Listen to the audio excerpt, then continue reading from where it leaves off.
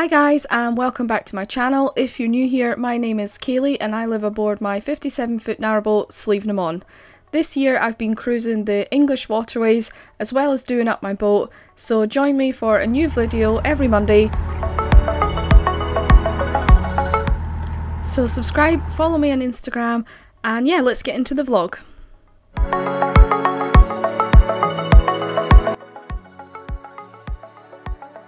Hi guys, and welcome back to the vlog. So in this video I thought I would show you kind of what an afternoon looks like when I'm not cruising.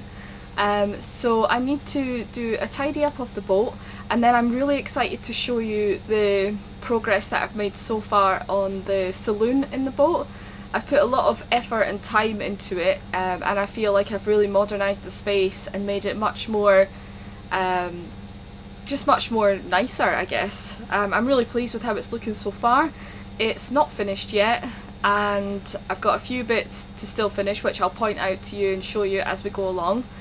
But yeah, I'm excited to show you where I'm at. I've put a lot of work into getting the boat how I want it, and it's definitely starting to get there now. Apologies for the noise in the background, I've got the washing machine running. I've got enough solar coming in today to run the washing machine, which is really exciting. So yeah, let's get into it. I'll start off in the galley and then we'll work our way through, giving the boat a tidy up, and then I'll show you the tour of where I'm at so far.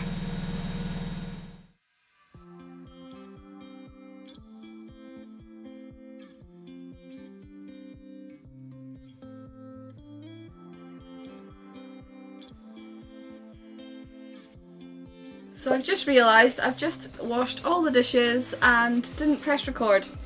So I was chatting away to nobody.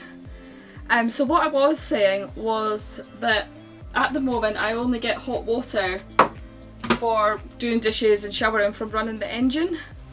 So I hope to be able to get central heating fitted to the boat, hopefully over winter, because that will give me the option to just press the button like I had on my previous boat to get some hot water.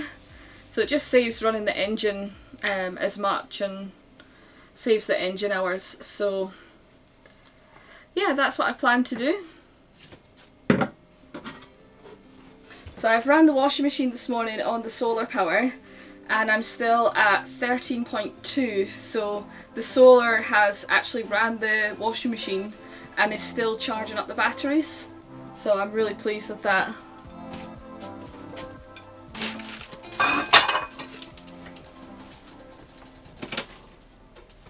It's another boat going past. So many boats that go past just don't slow down. It's crazy.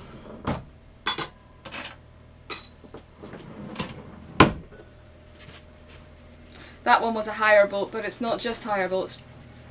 A lot of the time it's non-hire boats that go racing past. I actually had one that went past at 3:10 the other morning. It was so random. So I bought these stainless steel wipes and I found that they're really good for cleaning the coffee machine. I was struggling to make it like shine and not have like streaks all over it, so these stainless steel wipes work really well.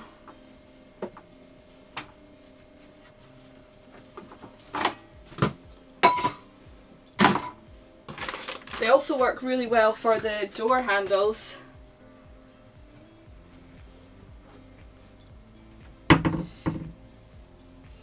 And for the oven as well. Anything that's stainless steel really. I know I'm using the same wipe, but I did clean the coffee machine with a cloth first, so I'm really just polishing it. The same with the sink. So that's the galley all cleaned up, nice and tidy. Excuse the clutter in that corner, I haven't finished that one off yet. Coffee machine's cleaned, cooktop's clean. Nice.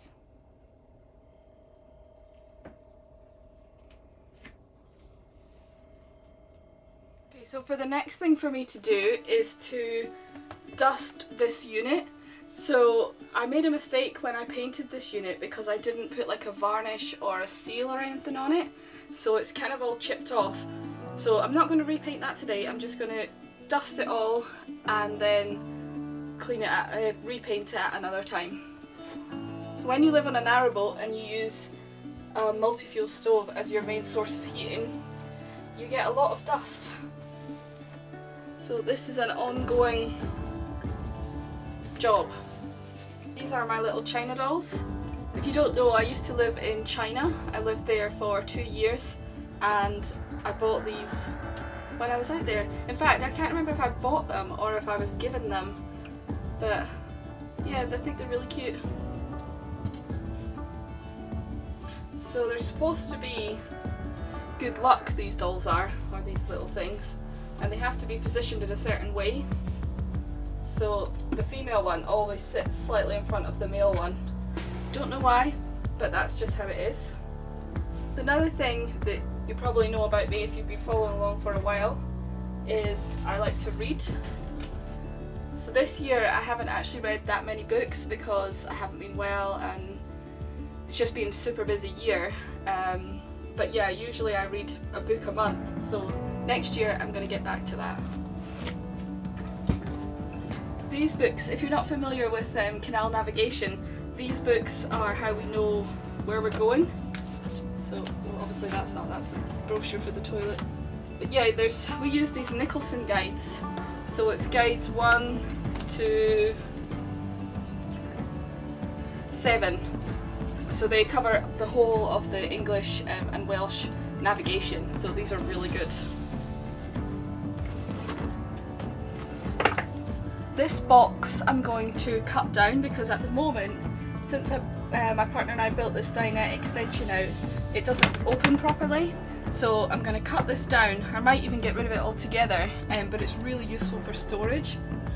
One of the things I found from my last boat to this boat is it's so nice having like little storage compartments and things where you can have books out and be able to access things a lot easier, because previously I stored a lot of things under the bed. So it is handy having these things, but yeah, sometimes it's just not possible to fit everything in. So I'm going to dust these shelves and then show you what's behind me. I use these radios when we are cruising with Andrew. These are the Cobra waterproof ones, or the floaty ones. So if you drop it in the canal, like I have done previously, it floats to the top. So I would highly recommend these if you are looking for radios. It's really helpful, especially when you're doing narrow parts of the canal, to be able to talk to each other. So yeah, I recommend those. And these, I was going to show you. I bought these little fleeces for the dogs, just because Coco gets cold with being short-haired and Hugo gets really dirty in the winter on the canals. So these are made by a company called Equafleece. I haven't tried them on yet, maybe we'll do that in this vlog. But yeah, they're like a waterproof kind of fleece material, and it will hopefully help to keep them clean and warm and dry. So yeah, I think they're quite good quality. I've seen quite a few dogs having them on, so we'll see how these go. So this is how the dinette looks at the moment.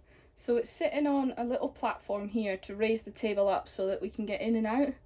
The table itself is sort of like a test piece to check out for sizing. So the table it overhangs quite a bit on this side. So when you're walking past, it makes the corridor quite narrow.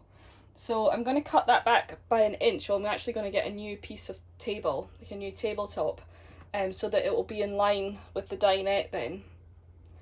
So the cushions I managed to get from, actually somebody on Facebook Marketplace was selling them. They're for a caravan, but the important thing is that they've got springs in, so it helps to keep the shape, because if you just have foam, then they sink down when you sit on them.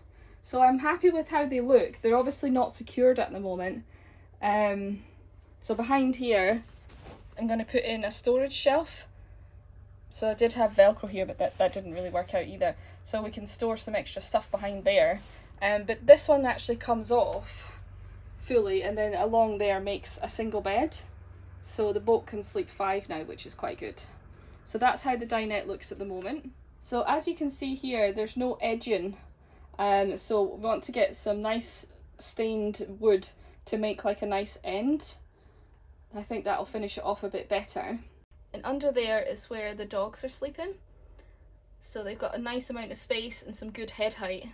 So that's where they are, but you can see on this piece of wood where they walk across, it's so dirty with their paw prints.